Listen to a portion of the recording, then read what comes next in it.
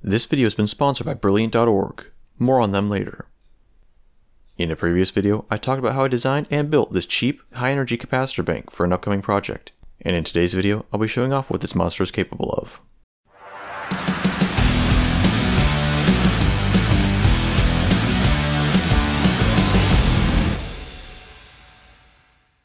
As a quick recap, this is my 700 joule solenoid-triggered capacitor bank. At maximum charge, this baby can hold up to 4500 volts and produce discharges in the range of several thousand amps. Needless to say, this thing is no joke. Perhaps one of the coolest ways of using this energy is dumping it into a conductive target. Take for example, this strip of aluminum foil. Vaporized in an instant. You see, the amount of energy entering this piece of foil is roughly equivalent to the energy released by detonating a few hundred milligrams of TNT. While this may not sound like a lot, it's clearly enough to evaporate aluminum. Personally though, I feel like the explosive nature of these discharges is captured best by another material, graphite pencil lead. Nice, let's see that again in slow motion. To me, that doesn't look too far off from a typical high explosive detonation. So let's see how much of a punch it really packs. Here's a half-inch segment of graphite set off underwater. Oh man, this thing has some serious kick. Alright, I've got to amp it up. Here's the same setup, but with a few inches of aluminum foil across the electrodes. Holy crap. In case the scale of this blast wasn't obvious, the ceiling of my garage was hit with a jet of hot water, and the plastic jug I used nearly ruptured after jumping a whole foot off the table. Needless to say, I have a newfound respect for these exploding wires. Interestingly enough, this kind of explosive power has led to such steps being used in place of blasting caps. When used like this, it is often referred to as a bridge wire detonator. Bridge wire detonators are quite handy for setting off explosives when precise timing is required, for instance in nuclear weapons. DBX Labs actually has a whole video dedicated to capacitor-based explosive initiation, so if you want to learn more about it, be sure to check him out. I have links to his work in the cards and video description. And if you'd like to learn more about other areas of science like mathematics, chemistry, or engineering, be sure to check out this video's sponsor, Brilliant.org. Brilliant.org is an online learning platform with over 60 different courses covering a wide range of topics. I personally recommend the Electricity and Magnetism course, which I found to be a great refresher before taking on this electronics project. Learning with Brilliant is remarkably easy, despite the content being on par with some of my college courses. I personally found the interactive questions sprinkled throughout the course to be super helpful. And if you get a question wrong, you won't be left confused, since Brilliant gives handy explanations for each problem as they present them. With Brilliant, you can learn specific skills like physics or algebra, or simply challenge yourself to become a better thinker, with courses like Scientific Thinking, which I'm still engaging with. The possibilities are nearly endless with the number of courses they release, and the best part is you can get started for free. Just visit brilliant.org/LabCoatz or click on the link in the video description to sign up. The first 200 of you to sign up will get 20% off Brilliant's annual premium subscription. Act fast, these deals are totally worth it.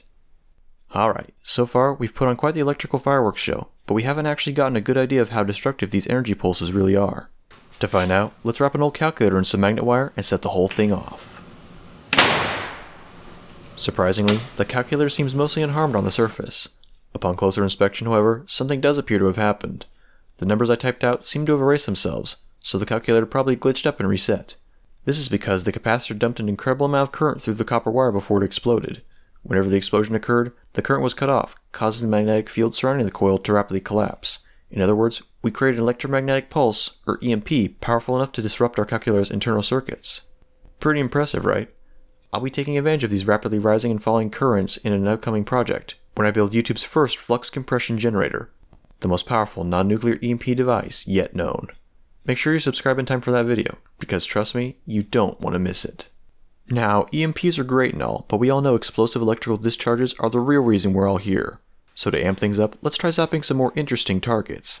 Here's a few milliliters of engine starting fluid. Alright, that was a pretty neat little fireball. Going frame by frame, you can see the moment the bank discharged. It honestly looks like I ignited a miniature sun on my tabletop. The power of the sun in the palm of my hand. What a fun little toy. This definitely gets my stamp of approval. That fiery display has me wondering though, could I discharge this bank through fire?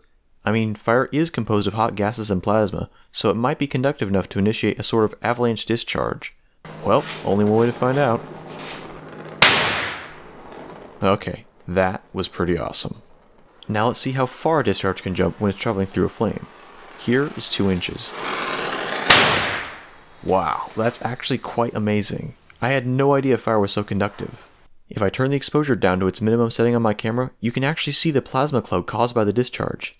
Now that is cool to look at. Okay, time for a grand finale. For this, I really wanted to know how well a really long strand of wire would detonate. So I strung up 6 feet of copper wire and let her rip.